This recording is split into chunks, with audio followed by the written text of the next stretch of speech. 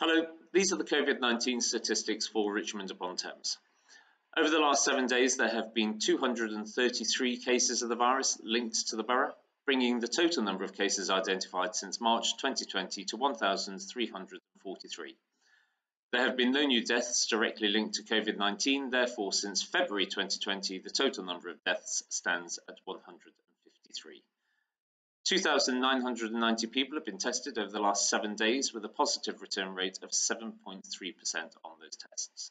The difference between the number of cases identified and the positive return rate is explained by people being tested more than once.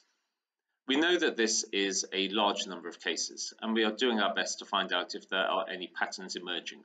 What we do know is that there are a significant number of cases which are people who've been tested away from the borough, usually in places such as Durham, Manchester or Exeter, and because they have a GP address or home address here in the borough, they are being classed as Richmond cases. We are doing our best to ensure that we can separate those figures to give us a clear understanding of the spread of the virus here in the borough. But we must be under no illusion. These are only part of the numbers. We know that the rise of the virus is commonplace across London and here in the borough. So we need to make sure that we are following all of the rules, including the new guidance, which was announced by the government, which comes into force on Saturday the 17th of October. Full details of the new guidance can be found on the council website.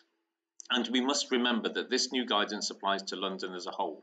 Some people think that Richmond is not included. It is.